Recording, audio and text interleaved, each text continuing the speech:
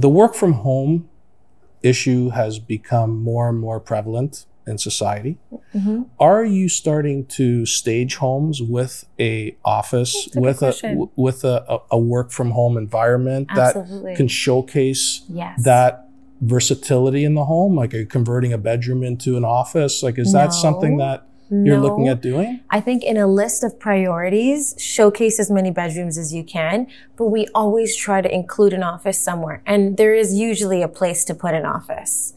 But I wouldn't recommend removing a bedroom for an office. But what we are seeing is a lot more usages of the home. So if I can create a purpose for the basement, I would create a gym. I would create a yoga room. We recently did that for a stage.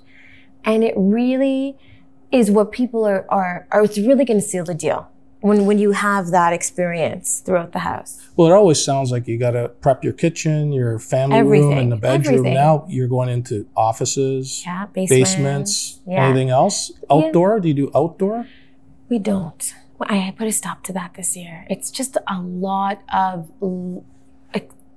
of waste, because anything outdoor that is exposed to the elements, it gets discolored, it gets damaged. And it's more clunkier usually. It's very hard to store. So now we just offer virtual staging for the outside. Okay, so you also do that? Yeah, we do virtual staging as well as retail. And we have an artwork collection, which you're coming to the launch. Well, you do sales, end of season sales too, with some of the stuff with some of the inventory. Yeah. Mm-hmm. Talking about virtual staging, how much has that changed your business as we become more comfortable with virtual showcasing of properties, floor plans and stuff like that? Is that becoming a bigger part of your business? Well, I think naturally as we're growing, we're seeing more requests for virtual staging. But do I ever think that virtual staging is going to take over physical staging? Absolutely not. Buying real estate is emotional. All the big builders, they create model homes. This restaurant is designed to the nines. Like, it is such a drop in the bucket as an investment for physical staging, if you can do it, for the return on investment. So I just think it's just not feasible for virtual staging to give that same impact as physical staging. But it's definitely a useful tool if, for instance, the property is leased.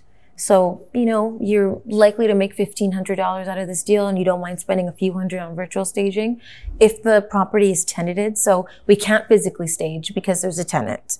Well, our software allows us to remove existing furniture and input a designed layout that I would design if I was physically staging.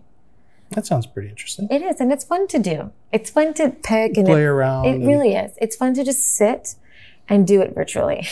Now, when you are designing and coming with a color code, is there a formula that you use? Is it dependent on the layout of the home, the lighting?